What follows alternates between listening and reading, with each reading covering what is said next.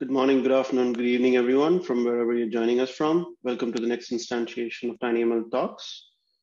My name is Ravi Sivalingam, and I'm from Qualcomm AI Research. Today, we're going to have Peter Ng from Edge Impulse give a talk about an introduction to tinyML for all backgrounds with a hands-on introduction to Edge Impulse. This is the introductory opening session for the new tinyML meetup group in Cape Town, South Africa. And we have over 700 members in the tinyML meetup groups across Africa. We'd like to thank all our tinyML Talk sponsors and strategic partners who helped us make this possible. Additional sponsorships are available. Please contact olga@tinyml.org for more info. This is an announcement for a big upcoming event. Our tinyML Asia Summit is live online in November 2nd to November 5th, 2021. Please register today if you go to the link or use the QR code on the screen. And thank you to all our sponsors and strategic partners who enabled this event. The tinyML Vision Challenge just concluded last week, and the winners will be announced actually on October 5th. And please look out for the winner announcements and the upcoming winners panel event. Our next tinyML talk on Tuesday, September 28th is by Marios Fernarakis from Qualcomm Technologies in Netherlands on a practical guide to neural network quantization, same time on Tuesday. All right, Peter Ng is from Cape Town and sees all technology and science as a continuum. We had to select one discipline and chose to complete an NDiP in electrical engineering. He has tinkered in many different areas and has worked formerly in the retail, transport, and automotive sectors, integrating different systems and technologies together. His work interests and experience include embedded systems, industrial automation, IoT, and software development, and more recently, machine learning, which is what makes tinyML the ideal landing point. Take it away, Peter. Thank you, everybody. Yes, so yeah, for myself, more recently, tinyML, machine learning has become an interest. And one of the things you find when you get into trying to get into machine learning or deep learning is you're typically faced with a scenario where you're not really sure where to start. There are a lot of options, a lot of pathways, there are a lot of approaches to learning the subject matter. And for this purpose of this talk, what I want to do is I want to try and just go through the overview of the basic concepts and outline some of the general ideas and thought patterns that you kind of need to instill in your mind when dealing with this field and as you go into it. So yeah, so don't feel disheartened if you're trying to get out into this and you don't know where to go, where to start. You're reading different blogs, you're reading different books, and it just doesn't seem like you're getting anywhere.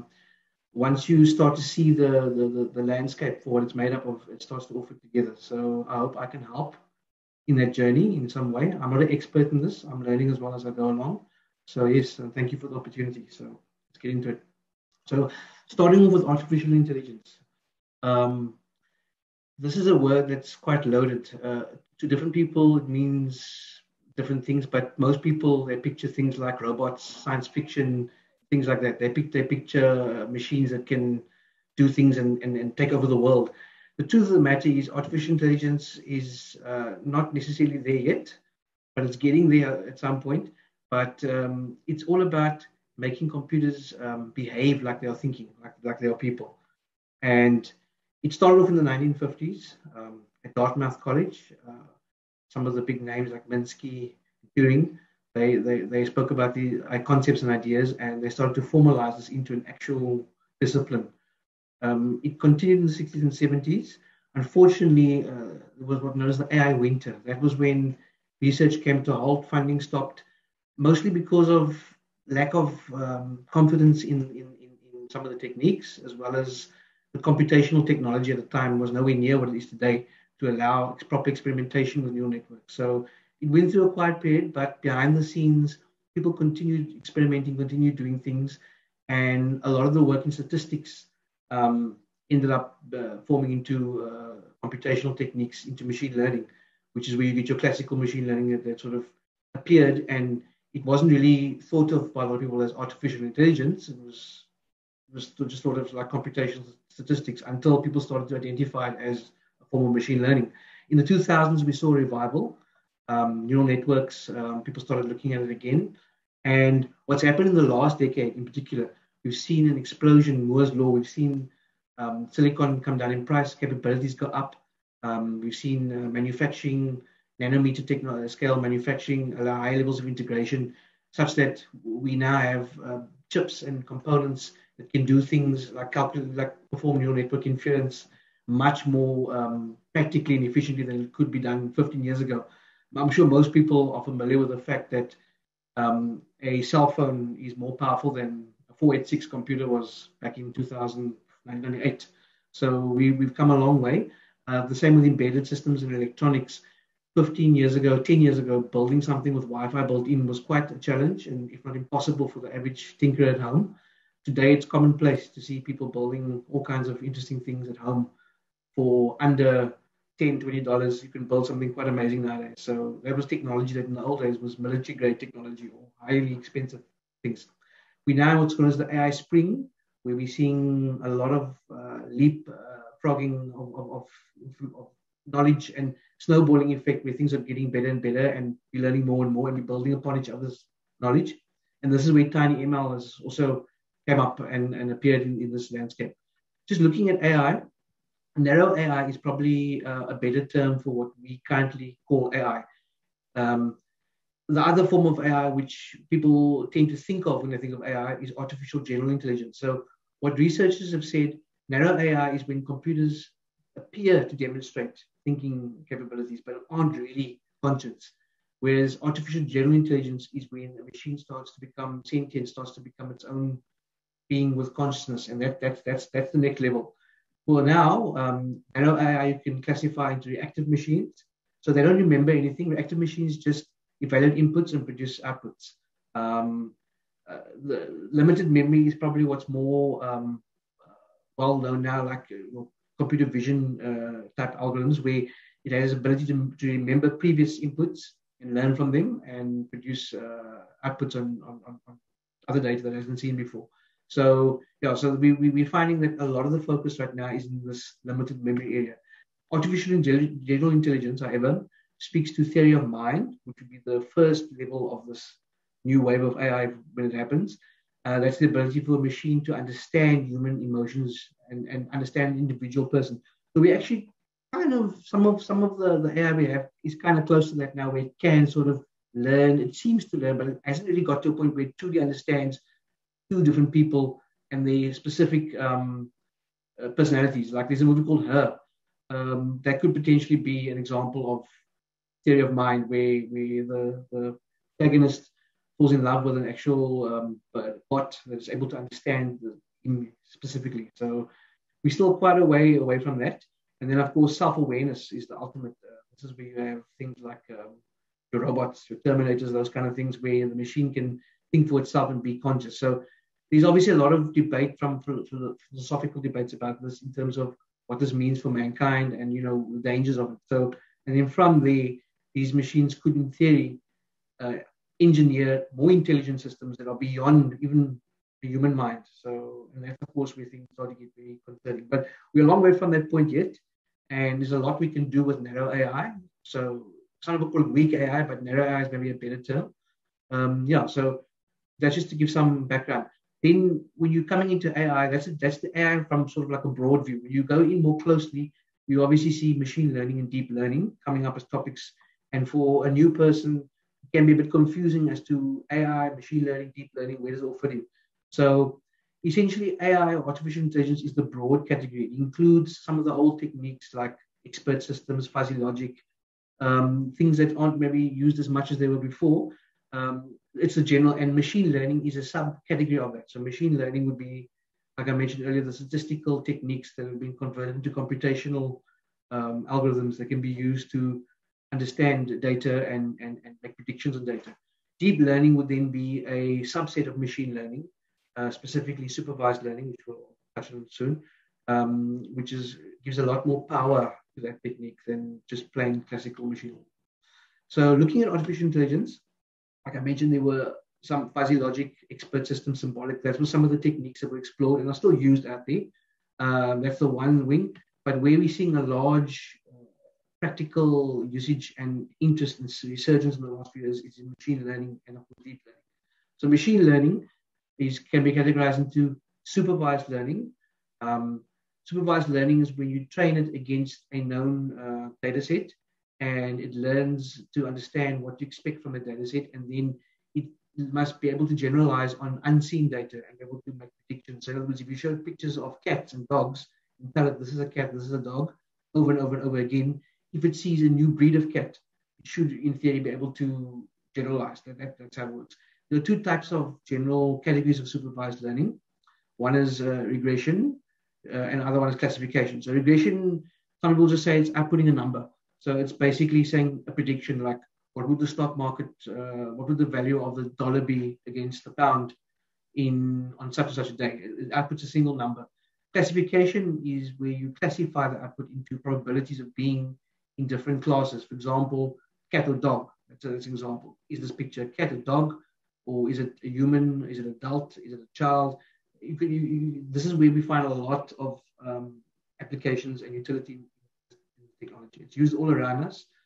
Almost everybody is using it in some form on their phones without realizing it. So yes, deep learning is the next level of supervised learning, where instead of using like regression and statistical type calculations, we actually use neural networks, which are very interesting computational algorithms that are able to learn on their own and through training and provide us with a way to actually do a lot more than what we could do with traditional classical machine learning. You'll see things like perceptrons, the basic perceptrons, the building blocks. Convolutional neural networks use a lot in computer vision, recurrent neural networks that feedback and have storage in them. These kind of things, you can go quite deep into them. So again, when you're coming into the field and you just sort of landing on a page somewhere and you're coming across one of these things, it can sort of seem a bit overwhelming because you're not really sure where you stand. But if you start to see that it fits together and you break it down to a hierarchy, then it all kind of comes together. Unsupervised learning is another technique which isn't as widely hyped by many, but it's used a lot. It's used to look for patterns in data. So essentially what you can do is you can do dimensionality reduction. So that means you take a lot of data, it's got a lot of information, a lot of features in it, and you compress it. So you take out the specific things that make sense to what you're looking for. That's used a lot in pre-processing in actually supervised learning. Actually take the data and actually extract features and make it a lot more efficient for training and inference purposes. Clustering is again looking for patterns in data. So that would be when you typically look for, like you could look for fraud, for example. You could look at patterns of credit card transactions, and through clustering, you actually find things happening. So clustering, you don't train it, it just looks at the existing data as is. Anomaly detection is another example. You could look for potential outliers in the data where things are not fitting into the standard distribution, and you could then from there pick up things. So this is a very useful technique for trying to understand data, understand what's going on. It's not necessarily something that will generalize on new data like supervised learning. The last general category of machine learning is reinforcement learning. So this is pretty much how we learn as children, or our animal would learn. You start off with when you step on a nail, you get sore. You put your foot in a hot bath, it hurts. And you learn from that not to do that again. So that's what reinforcement learning is about. You have an actor or an agent, and it learns from the environment through positive and negative rewards. It learns which behaviors to optimize. So a good example of experimenting with this, if you've got access to AWS, they've got like a back end where you can do the deep league, I think it is, where you can practice self-driving car. And that works on reinforcement learning, where it actually learns to stay in the center of the lane through learning what not to reward itself when it goes off the lane. So these things are obviously combined together as well to give more advanced things like self-driving cars. Just going further, displaying intelligence. So as human beings, as people, even as children, we learn as we grow up. So things we can do, we can display intelligence we can detect almost everybody from the age of few weeks is able to detect people. As we become adults, we can actually identify people in the scene. So you're all familiar with us. These are things we take for granted. We can recognize spoken words. We know what danger is. We learn to understand what to avoid in nature and in our environment. We recognize when something's about to fail. So if you've got a car and you're driving, quite easily, a lot of people are able to tell when something isn't right. You've got that feeling, you just know something doesn't sound right, or something at home, an appliance isn't overheating or something. So we listen to sounds, we look at visual cues, we look at temperature changes, and these are all things that we start to build in our minds without even thinking about it. We build this understanding of the environment around us and the so-called intelligence where we're able to react to variation, something a computer traditionally can't do. So if you look at, we use our senses for that. If you look at a child, the child starts out with input from the environment, build connections in the neurons in the brain, and your abilities grow. As you do this more and more and more, and you crawl around and you scratch the cupboards and do all kinds of things, your experience increases. You take more inputs, your connections between your neurons and the synapses, they get more intense, they become denser, they become more complex, and you start to build more and more and start to learn more and more things. You go to school, you learn knowledge, that's supervised learning. You're taking a textbook, you're reading something, and you're teaching it to yourself, and you learn it again, and so on and so forth. So it goes on. So that's typically how we learn. We learn in an iterative process through interacting with our environment. We would arguably combine some reinforcement learning together with supervised learning. And once you get older, you can do all these cool things, and you have all these skills. So that's what we want machines to do. We want to take machines and programs and get them to be able to do that. So that's where machine learning comes in, programs that can learn. So if anybody's done any software development or any form of coding, whether it be on a PC, embedded systems, or Arduinos, you pretty much got to think about the problem. You've got to come up with an algorithm or a set of steps to solve the problem. And then you've typically got to write the code as rules. So you do if-then statements and you have loops.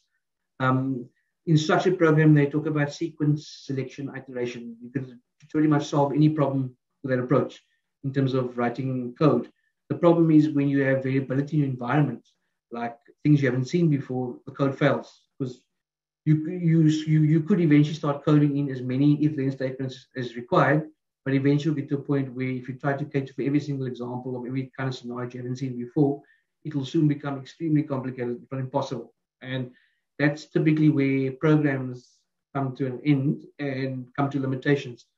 There are obviously things like control systems in aircraft where they use stability and feedback maths to actually try and optimize. But again, it's within a set of constrained parameters that have to be modeled up front. The whole thing has to be modeled up front before you actually do it. Machine learning is where you look at saying, you know what, we haven't modeled anything up front. We've trained something. We want to try and get the program to actually figure out what's going on things that it's never seen or hasn't been modeled in before. So typically, all programs take inputs, perform some kind of logic, and produce outputs. In the machine learning world, we refer to the program as a model. And there are two general, in machine learning, and this is what a lot of people also don't get sometimes in the beginning. For me, this also was what I call the aha moment, where I actually understood what was going on, was the difference between learning and inference. But anyway, coming back to learning, we what we do is we train the model and you give it inputs. So you show it examples of something it hasn't seen before. And internally, the machine learning algorithm adjusts the links inside the program, if you want to think of it like that. And it does it iteratively, and it changes these infrastructure. So it could be weight values or parameters. It does it over and over, one complete iteration through an entire training set called epoch. And it goes to this over and over again. And we are inside the code, if you want to think of it, in a way of the code is almost like it's writing itself. It's not really code, but it has the same resultant effect as that instead of coding the program, you're generating the program using this training process. And you need a training data set for supervised learning, and you need a test data set. So what you do is you be careful when you train. You mustn't train too much on the same data set and without testing. And these things you must do, like splitting your data up between training and testing sets, so that you can validate and make sure that your model works. And those are obviously out of scope of this session, but those are the things you'll typically learn and play with once you get into it. You'll learn how to not overfit models and what the terminology means. One terminology, that piece of jargon that most people off to is hyperparameters. So hyperparameters in the model, when the model is being trained, you're actually adjusting the weights or the parameters of the model, which is the actual links between the steps of the algorithm inside the model. Hyperparameters are actually parameters of the training algorithm. So you can think of it as like a pilot with a cockpit and switches and dials. Those are the levers and switches you work to operate the machine that's doing the training. So one has to know how to do that, and you start to learn from experience. So this is again why you have to practice, and you'll see later on something like Edge Impulse will make it easier for you to do as well, without having to worry about all the putting it together. Yeah, so overfitting would be when you have you train something too much on one piece of data, so it becomes too good at understanding that specific set of data and can't generalize. So you could show dogs, for example, but you showed only 3 breeds of dogs. You train it with a lot of data, and you train it too much, and then it'll understand those dogs. But when you show it a new breed or a breed that it hasn't seen before, which it should be able to understand, it can't generalize so well. So those are the kind of things you have to learn and the trade-offs you have to make. The other side of machine learning is inference. So where learning is the actual training and building of the model, inference is the execution and using of the model. So again, if you come from a programming point of view, you could think of it as learning would be writing the function, writing the method, and inference is actually using the API and actually calling the function or the method, actually running it. So again, it's passing the data in, unseen data in, and looking at the output and expecting predictions or classification or regression coming out the output. So you're running the model. So that's a key distinction to make, because a lot of times when you read documentation on AI, again, when you're fresh and new to this, you don't know what it means. So you see, like for me, when I first saw AI on the edge, I was a bit confused because I was like, what are they doing? And then I started to realize, understand, actually, it's a difference between training and inference. So this is typically where you'll branch off as well, and you could end up spending a lot of time on each one of these activities.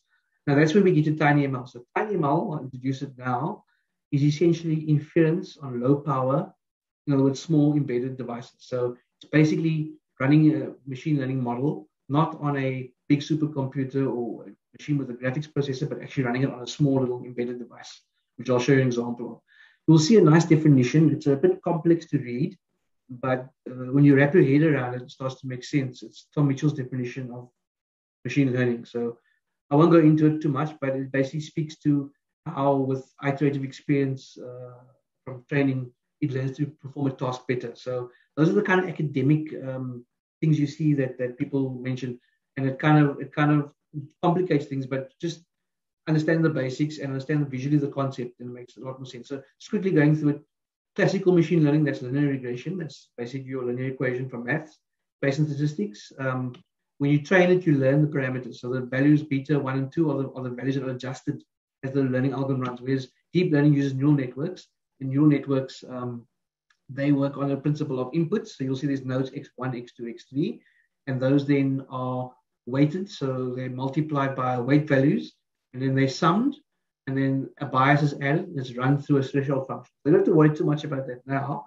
But what happens is when you train a neural network, you're essentially training the weights. You're adjusting the weight. So you have a vast deep learning is when you have many layers of these neurons, and you're running very computationally intense mathematical processing by doing this. Well, the math itself is not very complex. As you can see, it's very straightforward math, but it's just doing it a lot on a lot of inputs. So you can up to millions and millions of these nodes at the same time.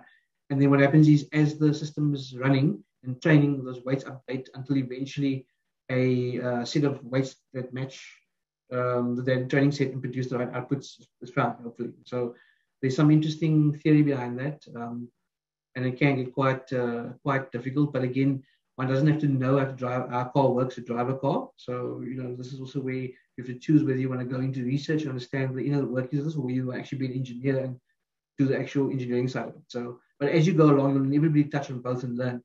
But one thing for sure, computational complexity increases with moving from classical to deep learning. So quickly going over how do you do this with software. Generally, you want to do training inference. There are software platforms. There are many others. There's Caffe. There's obviously PyTorch, quite popular, and TensorFlow are the two ones you see commonly used nowadays. There's Darknet, other funny ones in C for different types of applications, but generally TensorFlow, PyTorch, quite commonly used, and TensorFlow probably the de facto, I would say, standard, and is also the basis of the tinyML movement as well.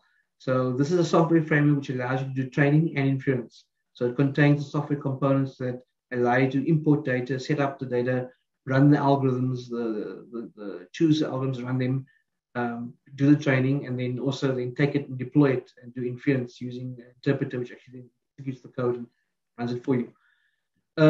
Quickly going over typical AI architectures, machine learning architectures. So back in the beginning 2000s, when we came out of the AI winter, hardware was expensive.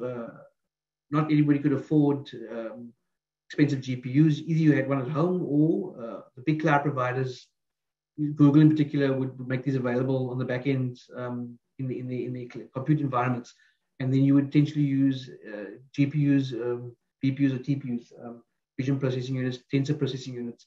So these things would do training and inference in the cloud, and then you would then send data out. So what you would do is, if you had a machine, you would need to stream the inputs when you're running inference. You would need to stream the inputs in real time from the machine to the cloud, and then do the results and send the results back. So you can imagine if you've got a camera-based system like a robot like that with a camera on that's looking at products on a conveyor line, it would need to stream reasonable quality video at a reasonable frame rate up to the cloud, allow the inference to happen on the GPU or backend, and then stream the results back.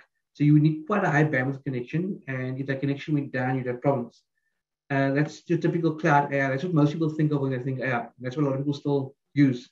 There's also times when you still need to use it anyway, where you have no choice, which we'll get into later on. Then you got the more hybrid approach, whereas you have edge processors. So you have a device close to the application running in the field. It's called an edge processor. It's basically a computing unit. It's a device with a GPU or similar hardware on board, and it's sitting right there close to the application. And you still do the training in the cloud using the big number crunching power that you have available there. But then you run the inference on an edge processor, which is still a decent piece of hardware. And it's not a basic microcontroller. It's still something like, it could be a PC with a graphics card in, or it could be a dedicated type of processor. And again, it's expensive, and you still need a decent bandwidth connection between this unit and the cloud to allow the model to be updated and pushed down.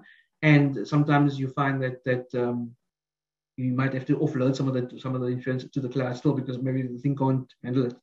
So that's a hybrid approach. Now we find that with edge AI, you're typically running your inference directly on the edge. Now you'll see I say training and inference, because with certain products like Jetson Nano, you can do the training and the inference on the edge as well, which means you could literally have a board and you could do a training there and on the field and run the same piece of hardware out to do inference, to build a drone or self-driving car. The edge can be quite a deep subject as well, and it's evolved over the years. So typically at the bottom, we start with things. Things communicate with Bluetooth, Zigbee, Thread, LoRa to an edge gateway, which then communicates via the internet to the cloud. So some things can communicate directly to the internet, which I'll touch on later on. But generally, the traditional approach was you had devices that were short hops from the things to the actual edge gateway, and the edge gateway would then be your backhaul through to your cloud, and then your cloud would run your backend applications and your analytics, and you'd have your IoT platforms at the backend that users would typically go into. This originated from industrial, from SCADAs and the like. So you typically have on the things on the edge would be sensors. They have onboard processing capability and some kind of internet, either direct or indirect. In this case, indirect connectivity. That's where you typically see your embedded systems. You'll see your Arduinos, there's an HDM microboard there. Then you have your edge gateways. These would be your more powerful pieces of hardware, like your Raspberry Pi, or there's a dedicated Dell gateway there. There are many devices like this out there, and these would sit somewhere in your application. So if you had a factory, for example, you'd have one edge gateway sitting on the floor, and then out in the factory floor, you'd have all of your sensors and your things talking to the gateway, which then connect via the local fiber or data connection out to the cloud, where you'd run your backend visualizations and analytics and monitoring. They were typically running in a data center off-prem. Then your hardware spectrum, so microprocessor units on the one end versus microcontrollers. So a lot of people also get a bit thrown off by this. Essentially, a microprocessor unit is your traditional computer. So if you go back to the 1990s when we had Pentium 1s and the like, a microprocessor is when you have your CPU or your processing unit on its own, and you have to have a motherboard or additional hardware with it to integrate memory, storage, peripherals. They generally tend to be more complicated, but have a lot more capabilities. For example, you can run an operating system on a microprocessor unit because it contains memory management units and all the things required to actually support operating system. Whereas on a microcontroller is more of an embedded device designed for single purpose. It's like a complete computing system in one. So it'll have a very basic CPU, very basic RAM. It'll have basic storage on board and peripherals all in the same chip. So you can think of it like a mini motherboard, hard drive. If you think of it like an old computer way of thinking, all in one, but very basic, only limited to doing one function. You can't really run Windows or Linux on it. So typically you run bare bone codes. You write your code talking directly to the CPU itself. So it becomes quite technical and you have to know a bit more. You do get real-time operating systems, which are sort of like threading systems that can run on top of bare bones that allow you to manage tasks a bit better. But again, you need a bit more higher end microcontrollers for that. Your microprocessor will have external memory peripherals. So you'll have your motherboard. You'll have to attach on the motherboard your external. But again, that's changing with SoCs these days, systems on chips where you tend to have it all integrated. But again, your big differentiator is your high power consumption. So it's more of a computer application computer than a microcontroller, which is more dedicated. Your microcontrollers are very low power, milliwatts, under milliwatt, nanowatts in some cases, whereas your microprocessor units will consume watts.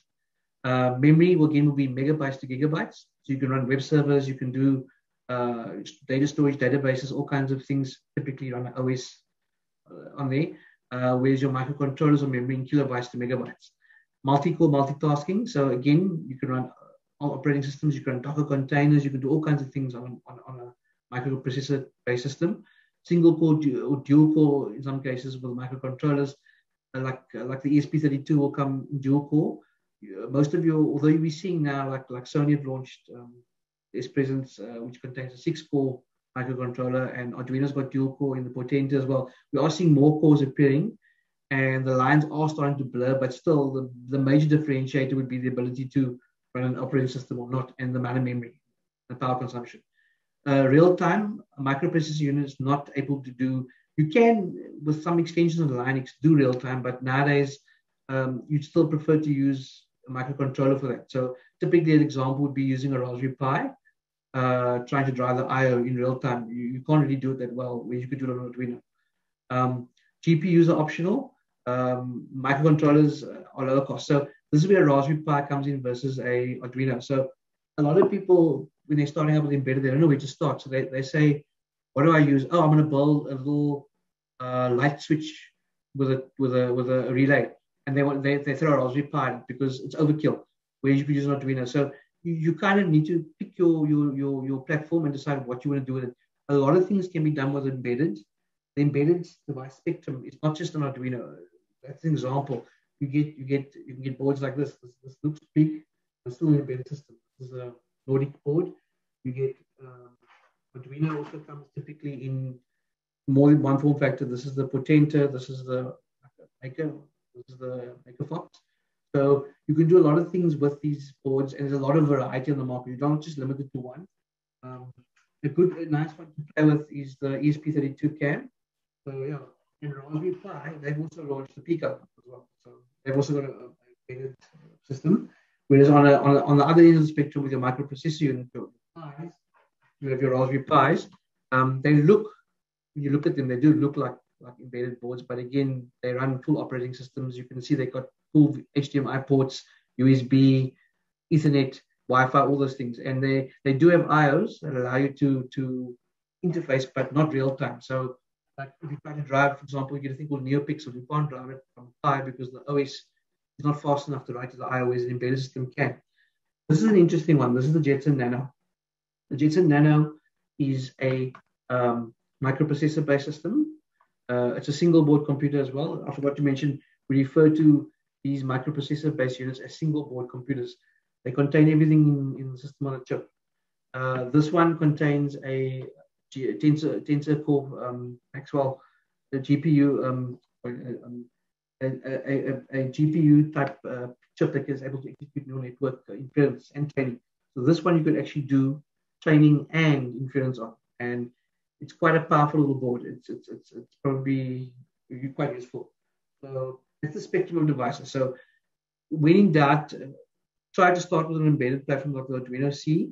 And if you're not coming right, then move to a single board computer. Typically, you use them together in a lot of applications. There are many commercial applications which make use of combinations. So yeah, cost, complexity, power increases as you go towards. This is a very broad subject. I'm just hashing over it, but you could spend a lot of time on this. So things, what are things? So we talk about the Internet of Things. So the Internet of Things is when you have microcontrollers, embedded systems with processing, local memory. You can write your own code on it, and you interface into sensors, and you have actuators in some cases as well. And it has to have some kind of communication interface that can allow you to communicate to the internet, like I showed you earlier, to the cloud backend or to your application running somewhere. And you embed this in a physical object, and this object then becomes a connected thing. So an example is you could take a chair and you could put a microcontroller with a pressure sensor on it. You take when you're sitting down, like you're having cars when you sit in the car, seatbelt alert tells you when you're sitting in the seat. And you could have inertial measurement unit, and you could have temperature sensor, and you could tell when somebody's actually sitting on the car by measuring these things and communicating with the internet. And that chair would then become a thing, a connected object, a smart object. We talk about the Internet of Things, where we turn basically, we have a whole bunch of these things all talking to the internet, to each other, and to the back end more to the back end of the internet, not to each other actually. You have talking to an application, so you'd have like a IT platform, or SCADA platform, or analytics platform on the back end. And instead of having people connected to a computer driving the internet, you have these autonomous things, these embedded systems talking on their own, doing their own thing, talking to the internet. So typically, you would, in the old days, you would interface via an edge gateway, especially if you're using things like Bluetooth, Zigbee, or LoRa. But over the years, a lot of people have decided to cut out the edge gateway and communicate directly. But typically, if you use Sigfox, for example, like this thing can communicate directly to your application backend, like in Amazon or AWS, using Sigfox. Or you could just use normal cellular. There's a lot of options out there now with cellular. And Wi-Fi, if you're on-prem, you can talk via Wi-Fi to your local router and out. So your router sort of acts like a gateway, but you typically passing straight through and talking to the internet. So yeah, and now this is where it gets interesting. So now if you take machine learning and you put machine learning inference on those things.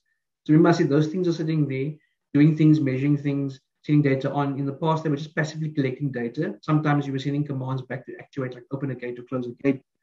But now you can actually add intelligence to those things. So you can actually say to those things, you know what, now you can react to undefined use cases. Like, again, sitting on a chair, you would program traditionally a thing to understand the pressure level. You have to work out the average range of pressures from different people sitting on the chairs and put it into your normal logic and use some if-then logic to say, if it's greater than this range or less than this range, it's probably a person sitting. But then you get somebody that's light or out of range, or they're carrying something on their back while they're sitting down on the chair, can't pick it up. That's where you can then apply machine learning and build a more sophisticated algorithm that can detect variation and generalize and say, okay, this could be a person sitting on the chair. Yes, it is. And I haven't seen this particular range of values coming in before, but I know from my training that these types of inputs in combination with maybe the accelerometer data of how it's moving and the temperature change, it definitely means it's a person sitting. So, for example, you could pick up whether an inanimate object or a person was placed on the chair. So if you add a temperature reading combined with pressure, if it's warm and it's a person, warm obviously, and it's pressure, you could then work out it's a person. Whereas if it was a box, empty box, or a box with a weight in it, you could then tell. So that adds a lot more flexibility to your edge applications and your IT applications. And essentially, when you combine AI and IoT, they call it the artificial intelligence of things, AIT. And that's essentially what tinyML is. tinyML is all about doing this and finding optimal ways to squeeze out the hardware on the embedded system so that you don't need to invest in something like this to run on. And this uses a lot of power. This uses tens of watts. When you can run something, you can run a machine learning model on milliwatts or something like this, and it can run on a battery for a long time. That's essentially what you want to do. So inference, you're on the edge. So introducing tinyML. So I think this is the point where we bring it together. So a lot of information I've shared, and I've gone through it quite quickly due to time. But tinyML is the field of machine learning technology. So it's algorithms, techniques, technologies to perform machine learning and analytics on the edge, on your actual low power microcontroller. So it's all about running your inference in the milliwatt range, ideally sub 1 milliwatt. So imagine a sensor out in the field on a battery running for a year or two, on a solar panel running almost indefinitely, doing machine learning inference without needing any maintenance. And it's very powerful. Power is important because you want portable applications. You want to minimize battery usage. You also want to be green and save power, but you want to limited memory and processing power is key, because on embedded systems you want kilobytes of memory. So tinyML is about finding ways to get those deep learning models and those neural networks and those machine learning models to run in constrained environments. So there's some magic behind it. It's not really magic; it's a science and art. But that's what it's all about. It's an evolving field. And again, imagine spending $100 on something versus spending $1 on something to have it run in the field.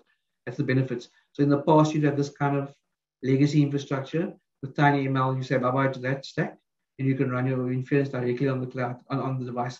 You still often use the cloud for training. That's a one-time job, and then you can push it down to your device and run. Again, you could use something like a Jetson and do some training within the limits of the Jetson locally as well. But yeah, it's a deep field, and there's a lot of things you could do with it. So moving on, machine intelligence next to the physical world. So that's what tinyML is about. So it's about bringing the machine intelligence right there to the actual physical world. And how's this possible? Well, a lot of work has been done behind the scenes by various researchers, by the guys, TensorFlow Micro team, Micro, and of course, Edge Impulse, to actually get this ways to do this. And there's a lot of model pruning, compression, all kinds of things that happen behind the scenes. It's actually quite amazing to think that you can run a neural network on a small device like that. What are the benefits? Well, I mentioned low power. So again, you're targeting battery-powered portable applications. Connectivity, you don't need internet connectivity to run inference. You don't need to send your data up to the cloud. You can run vision algorithms. You can detect people in the scene. You can detect vehicles in the scene. You don't need to communicate with anything. You don't need data connection. It saves you power. It saves you cost. Also, rural areas where you don't have data, it's useful. Connectivity. Cost, hardware, cheap hardware. You don't need expensive hardware to run this on. Privacy, because you're not sharing data up to the cloud and no one can access your data. Hackers can't hack into your device so easily. Unless you are allowing that. But again, you typically be streaming the results out somewhere. But privacy is important because we live in an area where people don't want their sensitive data even to be made public, because there could be some sensitive information for whatever reason. So latency is important too, because when you're communicating across the internet to the cloud and doing inference in the cloud, you typically have that lag of the result coming back. Now you don't have that. It happens immediately at the point of execution. So that's the benefit. So use cases, there are many. I've just come up with a few: healthcare, agriculture, industrial, retail, transport. Those are often some of the verticals you see mentioned in a lot of IoT and a lot of tech use cases. Healthcare, I'm not going to go into detail, but you can imagine for yourself disease detection. You can use computer vision to detect lung cancer in X-rays. You can detect when someone's about to have a heart attack with biometric analyzing vitals, heart oximetry for COVID, things like that, sleep disorders. Agriculture, soil condition, adaptive lighting for plant growth, predicting when crops are going to fail. Industrial predictive maintenance, that's a big one. Predicting when machines are going to fail before they fail, so that you can have a technician go out and replace a component on time before it fails. Otherwise, you don't have to worry about downtime, which is a big problem in industrial spaces. Smart sensors, smart manufacturing, process control. You can adaptively adjust your recipes and your processes without needing to have a specialist around when something goes wrong. Retail, automated checkout, smart mirrors, loss prevention, detecting movement patterns in stores when people are about to steal things. Transport, self-driving vehicles, we all know about that. Fuel optimization. This is something where your control systems in your cars, your ECUs, currently have a very old way of doing it, but in the future they'll start using this tinyML type technology to optimize your fuel usage in your maps in real time to get the most optimal usage based on your environmental parameters at that time. Computer vision, again, detecting images, detecting objects and people and recognizing different scenes. Safety and security, again, it relates to vision, detecting patterns of behavior, autonomous robots. This can go on voice recognition. We're all familiar with OK Google or Hey Siri. Those are actually the earliest forms of tinyML. Those were actual DSPs running in your phone, performing that one task, listening to OK Google, for example. Building management home automation, and many, many more. So yeah, you could definitely research this to death, and we could go on for hours about this. And then yeah, so quickly an application scenario before I move on. I'm almost done. Sensors are the sensors of a machine. So like we have touch, taste, smell, sight, etc. Machines use sensors to actually perceive the world. It goes back to the whole notion of physical computing. We know started that. So we have motion, sound, sight, environmental, and those different types of sensors that allow the machine to input that information from the environment. So typically, again, a self-driving car, the old way of doing it would be running your inference on the edge and communicating when required up to the cloud for maybe supplementary inference and for training new data and sending it down. With tinyML, you can have dedicated little embedded systems, each one doing one particular inference, dedicated to one particular task, and then getting them all to communicate, perhaps in a mesh network with each other.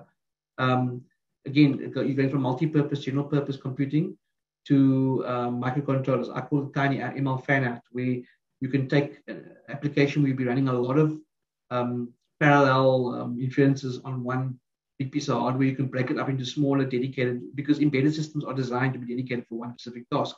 So having each one doing its own little inference also then leverages the ability to optimize the usage of the hardware as well. So yeah, the tinyML movement. tinyML is a non-profit foundation as well. It's not just a approach. It's actually the name of a foundation which drives the tinyML and runs these talks. It's all about bringing together diverse community, people from different backgrounds, to learn, understand, non-discriminatory, very important, multidisciplinary as well. So it's open and transparent. So it's a new way of thinking. It's a way of bringing everybody together. You don't have to be a machine learning expert. You don't have to be a deep data science expert. You don't have to be embedded systems expert. You don't have to be electronics expert. Just bringing people together from any background, artists, creators, makers, everybody. And that's what's cool about it, because often if you not from discipline, you feel left out and you feel a bit scared to come in. tinyML is about breaking down that way of thinking and saying, "Come, everybody, let's do this together. Let's learn together." And there's academic involvement as well. There's summits. There's tinyML for Good, looking at how this technology can be used to benefit society. The Vision Challenge, the talks, and of course meetup groups like one we saw in Cape Town. It will all started probably by the book tinyML. This book is a good resource. I recommend it to anybody who wants to get started out. Even if you use it just to learn machine learning in general, it's a good way of learning machine learning in general. And yeah, it's becoming a key philosophy. So when you look at the old definitions of the fourth industrial revolution, you often see artificial intelligence. I think tinyML is going to add on as the next iteration of this, where we're heading. It's bringing it. So yeah, so moving on quickly. I'm not going to talk about this too much because you're running short of time. Edge Impulse demo. So what I want to do is, when you typically your machine learning process involves all these steps. When you want to solve a problem, you must understand the problem, collect data, prepare the data, train a model, validate. So often you will do this in many different tools. You'll use typically something called Jupyter Notebooks. Colab on Google is what a lot of people use for getting started. There's many other ways you could do it. You could use SageMaker and Amazon as well, AWS. But again, it's laborious. It's like DevOps, but they call it MLOps. It takes a lot of time. You spend more time fighting with the data, writing code, understanding how the platform works. It can be quite daunting, but I do recommend learning to try and do something this way, because then it gives you an appreciation for what something like Edge Impulse brings. Edge Impulse gives you everything in one space. It gives you a platform with a studio where you can literally collect your data, extract your features, prepare your data, train it, split your data to training and test sets, retrain, validate your models, and deploy as well. So it's really cool. So what I'd like to do is I'd like to quickly show something with Edge Impulse. We're running very short of time. I'm going to try and be quick about this as well. So yeah, so I'll just stop sharing now. All right, enjoy.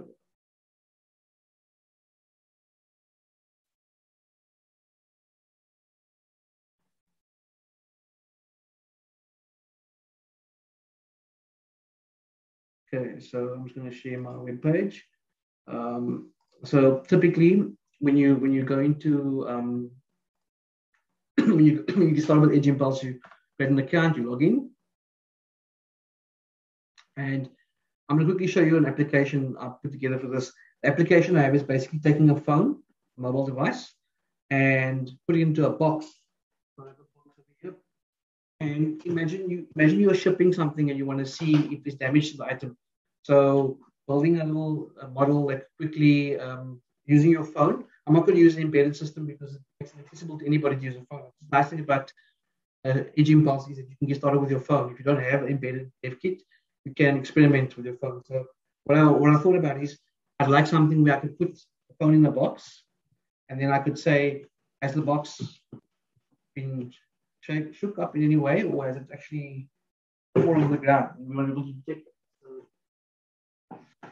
going into to start out with something like this, you create a new project. So I'll just call this tiny.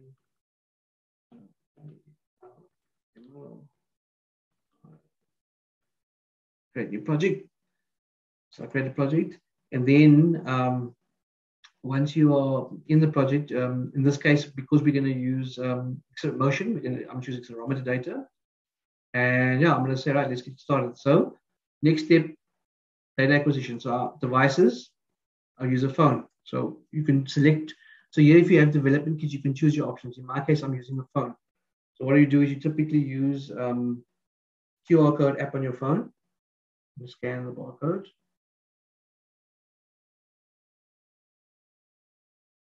Okay, there we go. And then once you've paired it up, because I'm using the phone, it's a bit different to how you would normally use a dev kit. But you'll see your phone is paired up there, and then you can actually start acquiring data. So what I'll do is I'm just going to switch to the phone view quickly. So if you look here, I'm just going to change screens quickly.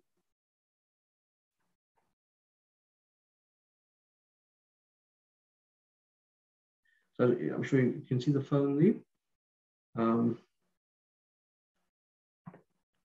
Now you can see I'm live on my phone here. So I'm going to say collect motion. And then you can actually choose. So I have a label, and I have a label for call it up, down. I'm going to choose a 10-second capture, and then I'm going to start recording. And then I can actually move the phone up and down and collect data like that. You typically go through this kind of process to collect data. I'm not going to do it now because you need to collect a decent amount of data. But what I'm going to show you is how, when you collect the data,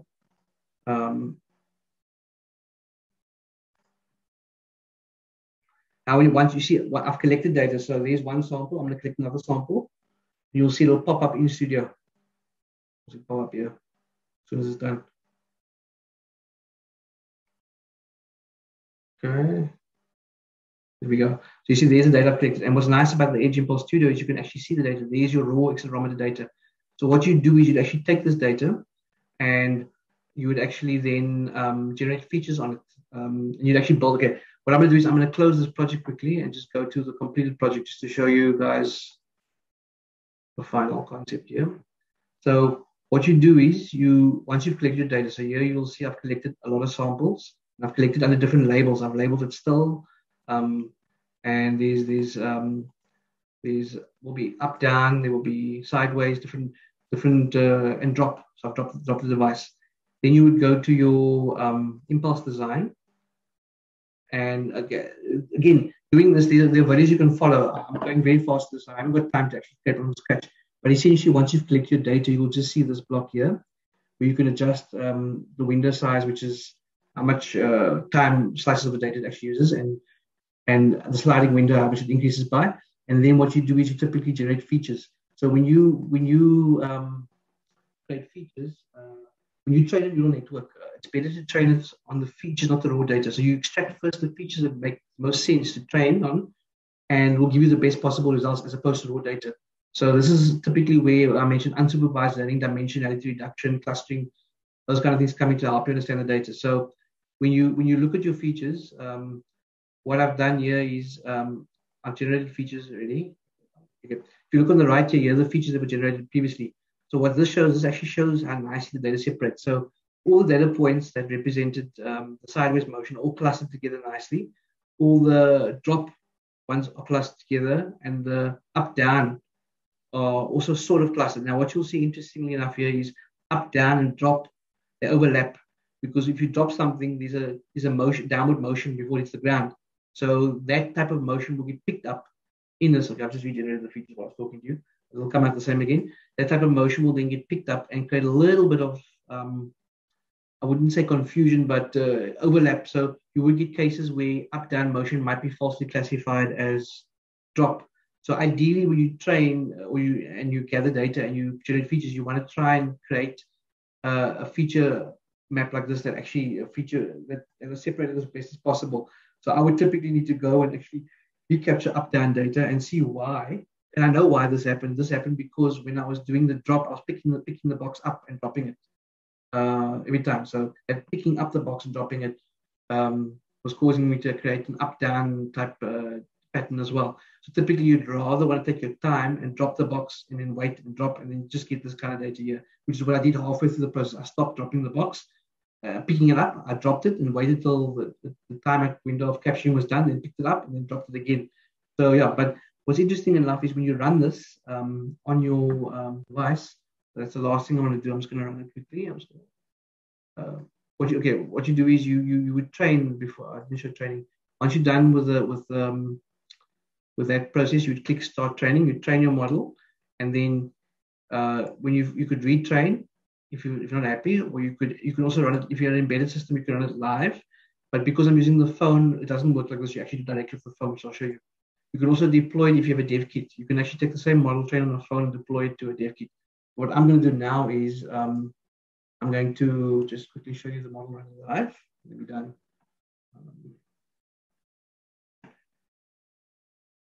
But it's in the time it's taking me to actually speak about doing it. If I have the data captured, I could have done all that in this time already. So it's very fast. Okay, so now what I'm going to do is I'm going to switch to classification mode. This is retrieving the project.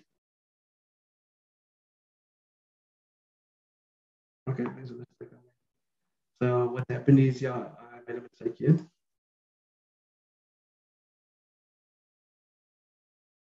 Yeah. Okay, what happened is I generated the feature by mistake. I should have done that. What will happen is typically, I'm just training it quickly. It takes a few minutes to train.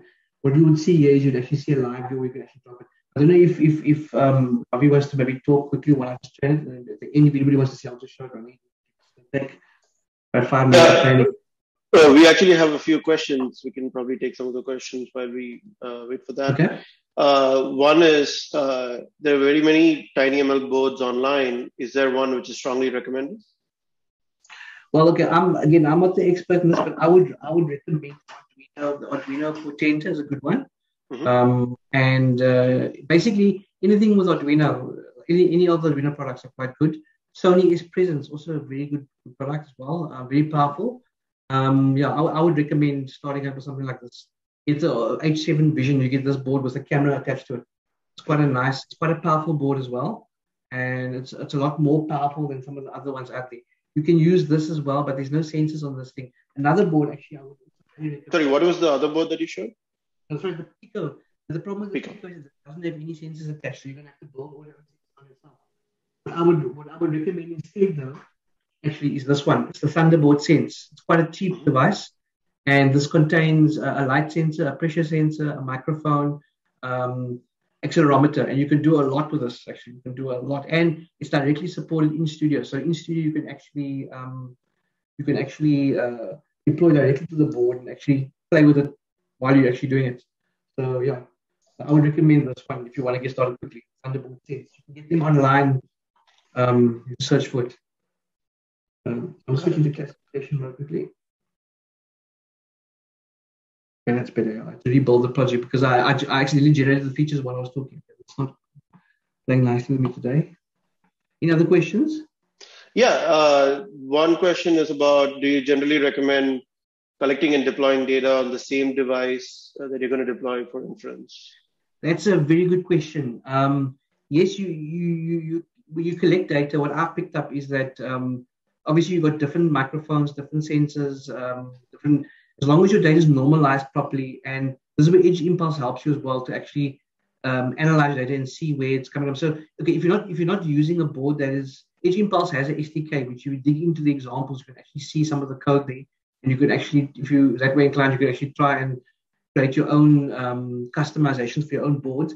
But if you use other supported boards, then the SDK has basically normalized the ledger for you already. So if you use any of the supported boards, then you would be sure that you won't have problems with moving a model from one board to another. So I've played with a model on a Thunderboard Sense, and I've moved it to actually moved from a phone to Thunderboard Sense, and actually worked fine.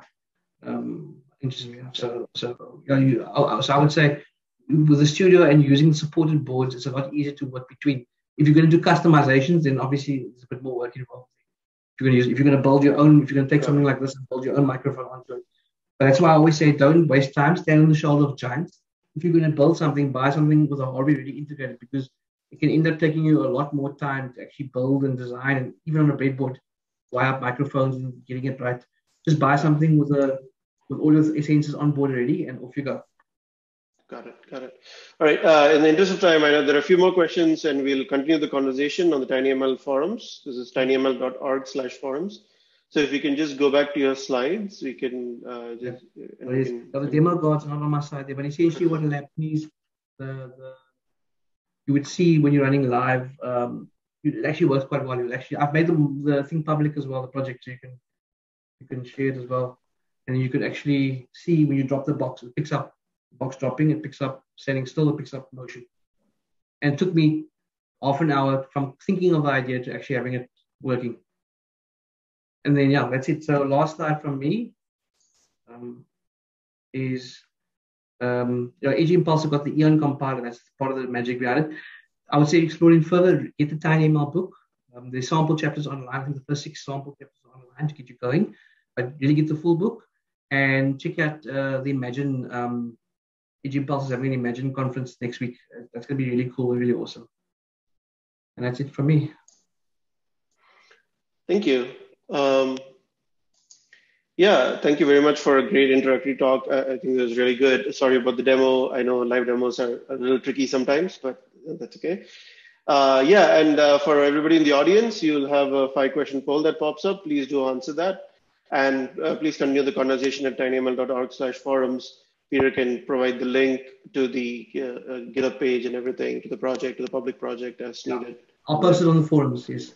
And like I said, I'm not an expert, but you can ask me anything you want, but I'll try to help you where I can. So. Yeah, that's why we have the forums, so everybody can pitch in and answer. Yeah, absolutely. All right. We'd like to thank again our tinyML Talk sponsors and strategic partners. Aeon Devices, ARM, DeepLight, Edge Impulse, Emza Visual Sense, Greenwaves Technologies, Latent AI, HOTG, Imagibob, Maxim Integrated, Kixo, Qualcomm, Reality AI, Seed Studio, SensiML, SynSense, and Sentient. Additional sponsorships are available. Please contact Olga at tinyml.org for more info. ARM, architecting a smarter world, powering innovation through AI. DeepLight uses AI to make other AI faster, smaller, and more power efficient. Edge Impulse enables developers to create the next generation of intelligent device solutions with embedded machine learning. Emza Visual Sense, Emza, the I in IoT, enables edge AI through ultra-low power visual sensors. Greenwaves Technologies, enabling the next generation of sensor and hearable products to process rich data with energy efficiency. HOTG, building the distributed infrastructure to pave the way for AI-enabled edge applications. Latent AI, adaptive AI for the intelligent edge. Maxim Integrated, the new Max 78000 implements AI inferences at low energy levels. Now the edge can see and hear like never before. Kixo, automated machine learning platform that builds tinyML solutions for the edge using sensor data. Qualcomm, advancing AI research to make efficient AI ubiquitous. Reality AI with pre-built edge AI sensing modules, plus tools to build your own. SensiML, pioneering tinyML software tools that auto-generate AI code for the intelligent edge. SynSense builds ultra-low power sensing and inference hardware for embedded mobile and edge devices. And Sentient, moving artificial intelligence and machine learning from the cloud to the edge devices. Just a reminder again for our next tinyML talk coming up on Tuesday. And I'd like to thank Peter again for this inaugural Cape Town, South Africa meetup talk. I think it was very, very informative. And just a reminder for everyone, the video will be recorded and available on our YouTube channel by tomorrow, and the slides will be available on our forums. Please check out tinyml.org/forums. Thank you again, Peter. Pleasure. Thank you.